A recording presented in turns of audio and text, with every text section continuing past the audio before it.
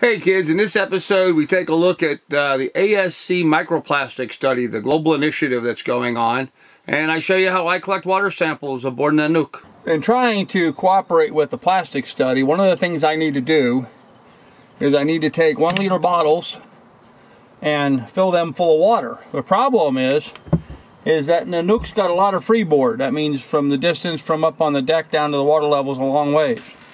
The freeboard is more than the length of my arm. So I took this boat hook, you see it's got a little hook here on the end, and I rigged it up with some elastic rubber stuff, which may contribute to some plastic with the loose ends, but I'm hoping not. And then following the procedures, I have submerged it, dumped it, submerged it, dumped it, submerged it, dumped it. I've already done that 3 times. I'm going to do it one more time and then collect a sample. Now that I finally got this figured out. So here we go. Over the side. She's bubbling away. She's filling. I got it a good foot below the surface.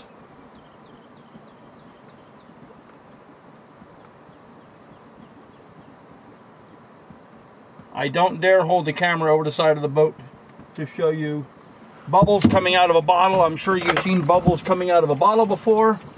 Here we turn it upside down. We let it drain back out. This will be the fourth, maybe 5th time that I've done this.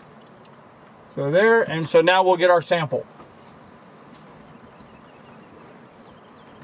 Again, I'm holding it about a foot underneath the surface. So a long ways down there, well away from any surface contaminants. Blub, blub, blub.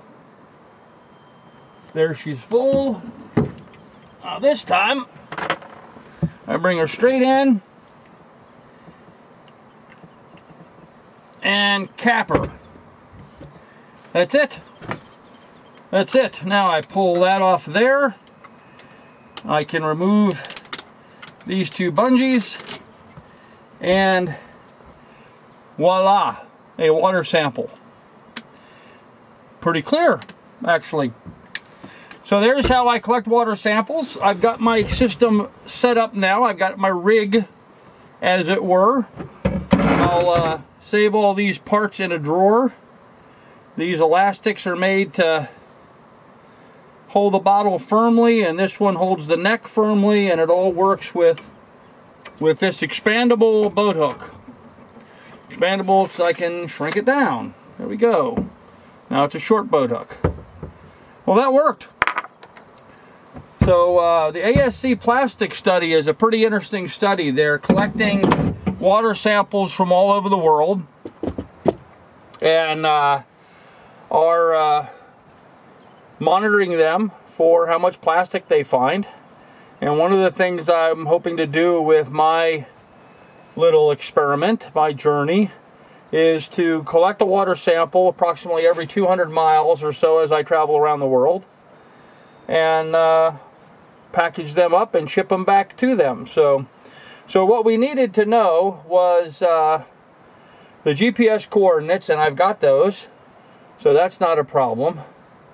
And I have to label this now and then get ready to put it in the package. These are being mailed off to a lab in Maine in the United States. So I don't know how I'm going to box that to ship it to Maine. Probably be a good idea to maybe put some tape over the cap to help hold it tight. This label's got to come off. I have some identifying tape that's going to go around here, get the outside good and dry. But yeah, there's the first sample taken here in Aleak Bay in South Central Alaska. Coming your ways, guys. ASC Plastics people, this is coming your way. So anyhow, so that's how we collect plastics. Now, unfortunately for this trip, my diagnostic equipment didn't get here. My pH meter got here. I could take pH and I can do temperature, but the rest of my testing equipment didn't get here in time. It was en route when I left the house, somewhere between wherever they make them and wherever they were shipping them to me, but they didn't get here in time. So my next trip out, I will have them and be able to take some water samples and run a full gambit. And I apologize for not having it on this trip, but stuff just didn't get here yet. So anyhow, more later. Talk to you. Bye.